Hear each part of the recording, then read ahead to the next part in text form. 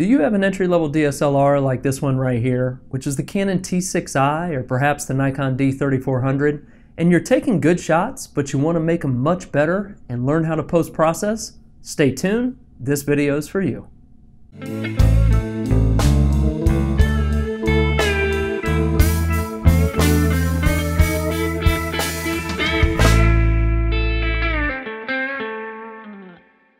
I'm going to start off with what is post-processing and why would you want to use it. Now, if you're new to the world of photography and you're shooting a Canon, a Sony, a Nikon, this right here happens to be the T6i, but I've done a lot of videos with the Nikon D3400. You might be taking those images and then saving them off and sending them on to friends without doing any post-processing. Now, I believe that post-processing is where all the magic happens.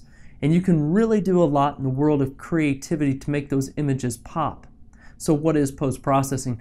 Post-processing is what you do to the image after you take it. Now, why would you want to do something to the image? Well, because you can really enhance it. You can apply all types of creativity, and I really believe that's where the polish happens to those images. If you look around across the net, you look at a lot of different professional photographers, it is very rare, in my opinion, that they just take an image right out of the camera, don't do anything to it, and hand it off to a client. They're always doing something to that image. They might sharpen it a bit, they're going to crop it, they're going to do something to it. And more often than not, they're using a package called Lightroom. It's made by Adobe, and that is what we're going to go over in this video here. This might be the start of many in a series of how I use Lightroom. Now, one thing I want you to understand as we get into this is that Lightroom is up to you when it comes to creativity. I'm going to show you my techniques, but my techniques may not be your techniques, and that's perfectly fine. It's just how I use Lightroom. And as we get into this, I took a recent trip to Chicago, and I took a handful of photos, and we're going to work with one of those photos. It was in downtown Chicago. Now, I want you to know that when I shoot in RAW.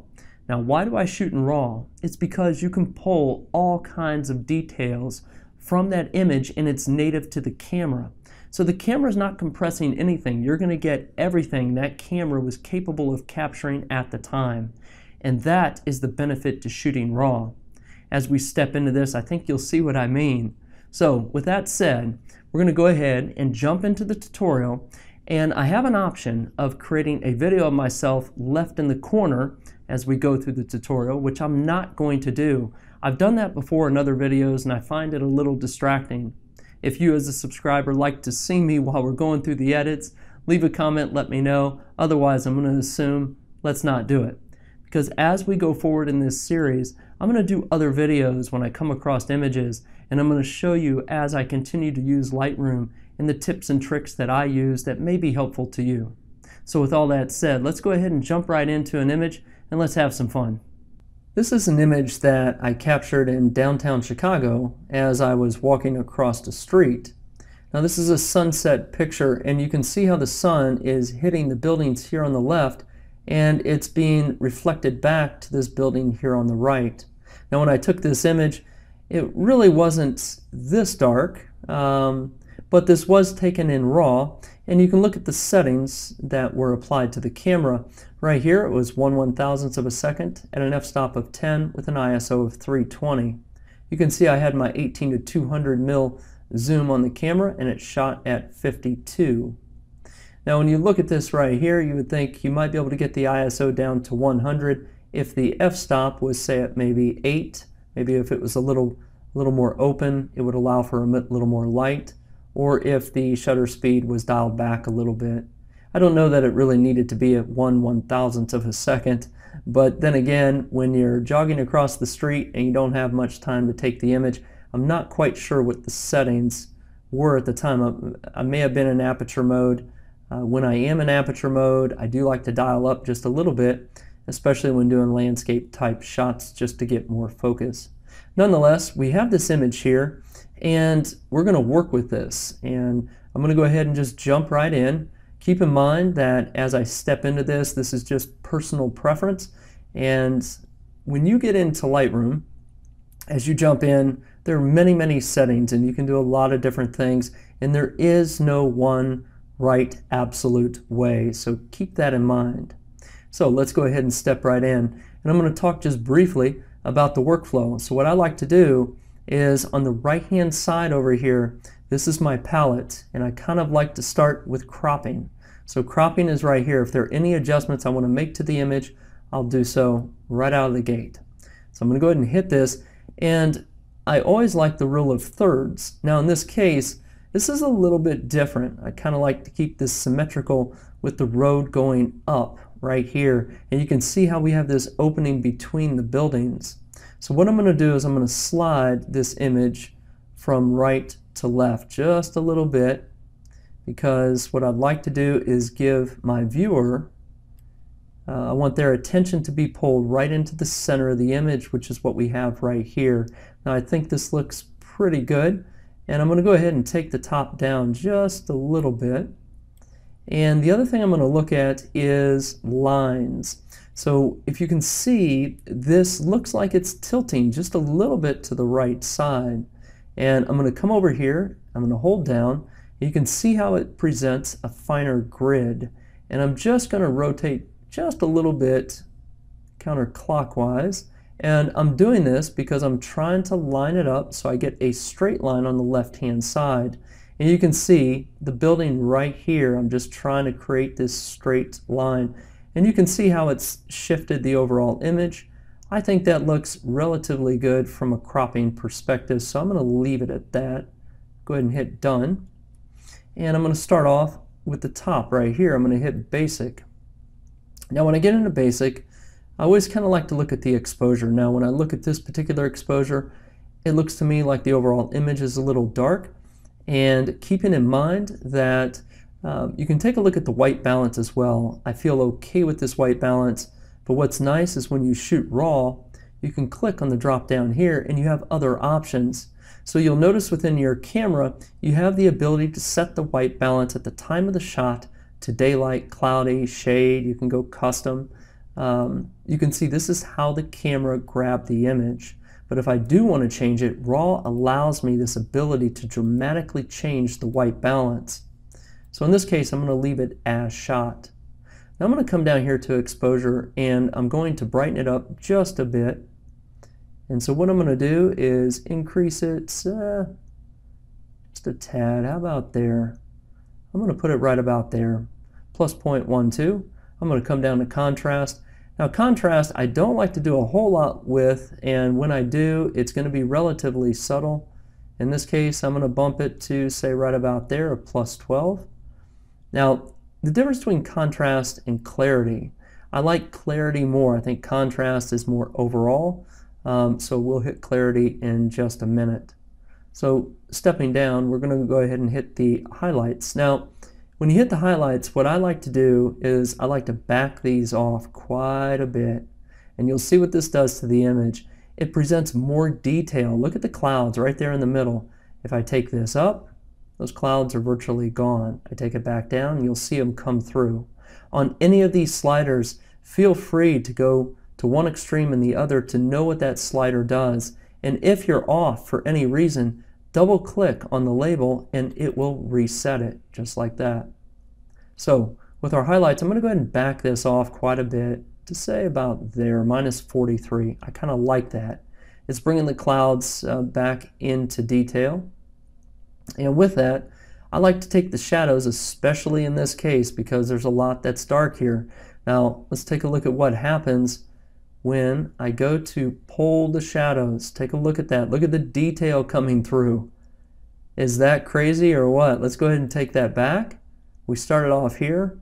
When I go to bring those shadows out, look at all that detail. Now this is in part the beauty of using RAW or shooting in RAW. So I like that. I'm going to go 100% on that one right there. And again, our highlights are at minus 43. Let me show you a little tip and trick on the whites and the blacks. I'm going to go ahead and hold down the Alt key. And when I do this, I'm going to move the slider. And you can kind of see what happens here. When I do this, when you see the highlights come through, that means it's starting to clip. And one idea, one concept is I'm going to reset this to 0, hold down the Alt key, and I'm going to move the whites to the right. And you can do this until you start seeing some clipping and then release. Now that's plus 14. I don't feel that I need to apply overall whiteness to this, so I'm just going to back it off to 0. But you can do the same thing with the blacks. Hold down the Alt key and drag it to the left, and look at that. So that's what's starting to clip right there. And if we release, it's just too dark. But nonetheless, I'm going to leave these two alone for now. I'm going to step down to clarity. And with clarity, I always like to bump this up to some extent. This really does a good job at bringing out some details. And again, if you're not quite sure, go to the extremes, see what this does. But I kind of like it right about there. I think this really kind of enhances the image and brings a little more detail to it. So with that, let's go ahead and step down to vibrance. Now vibrance is going to give this image some punch. If I take it this way, look at what it does. It doesn't pull all the color, but it does give it sort of a wintry, cold look. I actually kind of like that too. Let's go the other way with it. And you can see it's just an overkill on colors. So I think there's a good balance in here. I'm just gonna pull it, say, to about 19. I kind of like this right here. The image I'm looking for is a nice sort of warmer image. So with that said, I kind of like the way we're set up. I'm going to go ahead and skip saturation for now. Saturation will give it an additional bump. I mean, look at that. Isn't that crazy? Again, I really don't want to oversaturate the image, so I'm just going to bring it back the way it is. I'm going to go ahead and close this basic band right here, and I'm going to step down into the tone curve. Now, with the tone curve, what a lot of people like to see is sort of this S shape. Let me show you what I'm talking about. So you take your lights way up and your darks way down. Now that's kind of a crazy look, and I'm not into that at all, but I just want to show you the extremes. And so what I'm going to do though is I am going to take my lights up just a little bit, say till about right there. Gives a nice little punch and it's not overkill. And then I'm going to bring my darks into play, and I'm going to come down to just a little bit, say, I don't know, right in that range. I kind of like that. I think that's striking a nice balance. I'm going to leave my shadows alone. And on highlights, I'm going to let this be as well, but if you wanted to, you can kind of punch this up a little bit. Well, actually, I'm seeing a little punch in there. Let's go ahead and leave the highlights up just a little. Let me bring this down. How about right there? I think that looks good. I'm going to go ahead and close this band down, and I'm going to step into this. Now there's three things to pull out of this. You have your hue, your saturation, and luminance.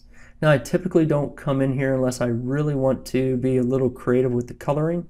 And in this case, I don't know if there's a whole lot I want to do, except I do want to take a look at my orange and my yellows, because I want to enhance this image so that we have that warm sort of feel to it. So what happens if we pull it out here? We kind of lose it. You pull it back, it gives it too much. So what I'm going to do is let's go with, I don't know, how about that? I kind of like what that does to the image. It brings a little more orange into it, and with our yellows, it's kind of the same thing when we do this. Ooh, yeah, I kind of like that sort of warm look right there. Again, it's just personal preference on what you might like, but I kind of like what this did to the image and how it brings that warmth to it. So I kind of like the way that looks. I'm going to leave it at that for now. Now I'm not really going to get into much on the saturation of the hue. The hue is the actual changing of the color itself, and that's not what I'm in for. Saturation will give it some additional boost, but luminance is a little more subtle, so we're just going to leave it there for now. Let's close the band, and I'm going to step down into split toning. So split toning is kind of interesting. What this does is it'll apply color to the lights, and it'll also split and apply colors to the darks. So that's kind of what the split toning is all about. Now in this case, you can apply as much saturation as you like, and I'm going to just boost up the saturation a little bit so we can see what we're doing. Now with the orange right here, it's kind of what I'm shooting for, is I want to find a I just want to bring a little more orange to it, which I think is going to kind of be, I'm going to boost this up. Ooh, look at that. You can kind of see what that does. I kind of like that kind of strong warmth in there. I'll back it off to just right about there. Let's go ahead and take this up a little more. Again, it's personal preference, and I just kind of like to see that sort of really kick in. I like this right about here. I think that looks good. On our shadows, let's take a look at what we want to do here. And so I'm going to come back up here to my highlights and see if we can. There we go. Kind of like that a little better. Okay, back to our shadows. Let's see what we got here.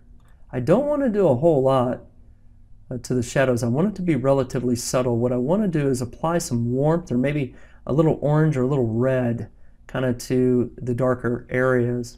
And I'm going to back off my saturation just a little bit, but I kind of like the hue and where it is, and I think that looks good right about there. Now, these little switches right here, if you're not quite sure and you kind of want to see what it looked like before, I'm going to turn it off and turn it back on. Turn it off, turn it back on. Now, it's relatively subtle, as you can see, but it's just what I want to apply to this image. I really like that. I think it looks good. Let's step down into detail.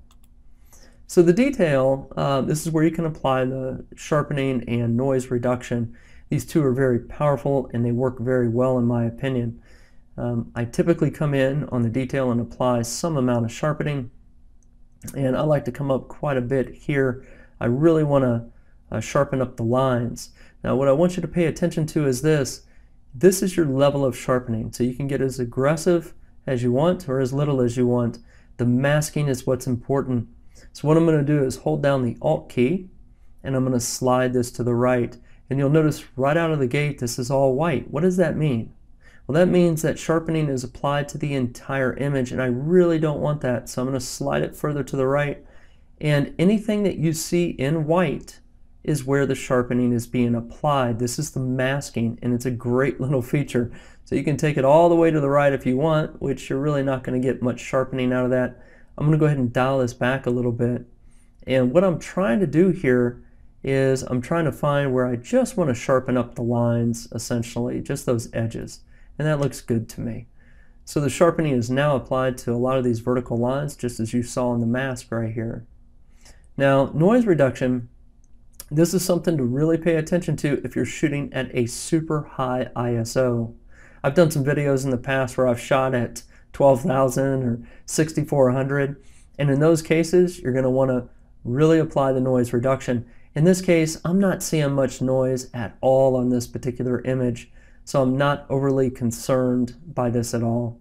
But if I did want to apply noise reduction, I could come in here, slide the bar to the right, and you'll see you really aren't seeing much of a difference here. You know, you see a little bit, I guess, when you slide it back and forth. But for now, I'm just going to leave my noise reduction turned off. And let's go ahead and close that band. Let's come into lens correction. So lens correction, Lightroom has the ability in some instances to know the lens that you've used to capture that particular image, and they can apply corrections for barrel distortions and things like that. So in this particular case, I'm going to go ahead and check these, and you can see what it did right there. I'm going to uncheck, check, uncheck, check. But it's there to correct any barrel distortion. And it may or may not be of benefit, but go ahead and check all three of these, and I really like the way that's looking right now. When we get into effects, this is vignetting. Now what's nice about vignetting, and I like to apply vignetting around the edges to the left, so it's going to darken it. Again, go ahead and play with this. See what it does. I mean, that's way over the top in my opinion. This takes it white. You don't want that. What I always like to do is slide it just a little bit to the left. And the reason for this is to have the person who's viewing the image focus into the center of the image. Now I can go back center here because it is kind of nice to capture this, but I'm going to pull just a little bit of vignetting on it, say to about right there. And I like the way that looks. And when it comes down to camera calibration, I really don't do anything with this, but again, you can feel free to have some fun with that. Now, when you're looking at this image and you say, well, how is this? How did this compare to what we started with? I'm going to go ahead and click this down here, and this will show you a before and after. So you can see a dramatic difference here. And this is our before, this is our after. Now as I look at this, it kind of looks to me when I look at the crop like we got to twist it a little more, so I'm going to go ahead and make this happen. Again, it's just personal preferences, but I want to bring it back just a little bit. Don't want to look like my buildings are leaning at an angle. It might be a little over the top. Let's bring it back slightly. And there you go. So there we are. Before, after. So I really like the way this ended up right here. And this to me is what I would showcase and hand off if I needed to someone else. I hope this video has demonstrated the importance of post-processing and inspired you to do the same with any of your older images. Now keep in mind, I shot that particular image we just went over in RAW, but you can do the same thing with JPEGs. Although if you do shoot in RAW, you have a much better chance of pulling details from those shadow dark areas.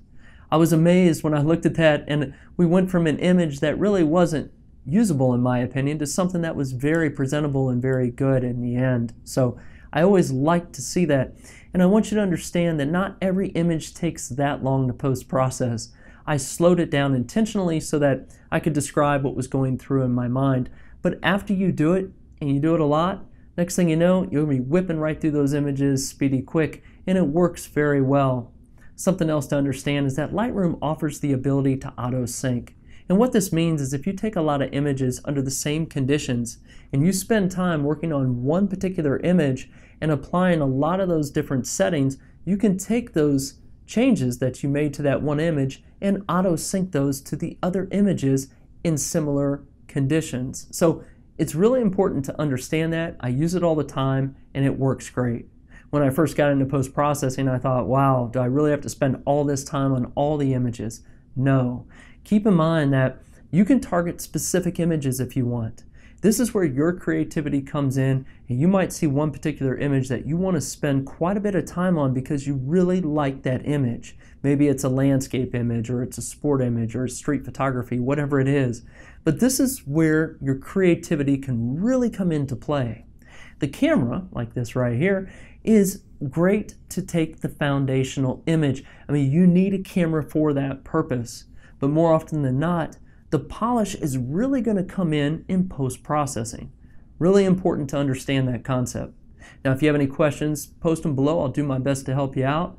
And if you would like to know more about how to do the install of Lightroom and where to get it from, let me know that as well, and I can create additional videos on those topics. I'm going to post a link below in the description as to where you can get Lightroom from. Just know I'm a big fan of the standalone version and not so much the monthly subscription, but that's really a personal preference. The version I use is years old and it works great for me. I may not upgrade until I see a must-have kind of feature, and I have yet to find that. So nonetheless, I hope this video has helped you out, and if you liked it, be sure to give it a thumbs up. And if you haven't done so, subscribe to the channel. It's called Real World. Until the next video, take care of yourself and be safe.